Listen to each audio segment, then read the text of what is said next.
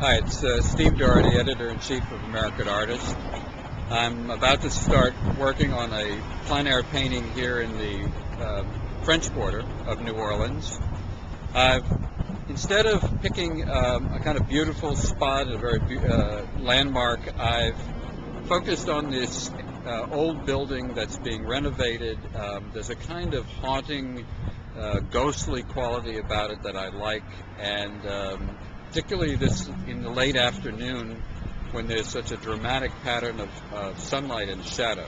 So I'm going to be working on this for the next couple of hours and hope that I get the sense of what really attracts me to this location.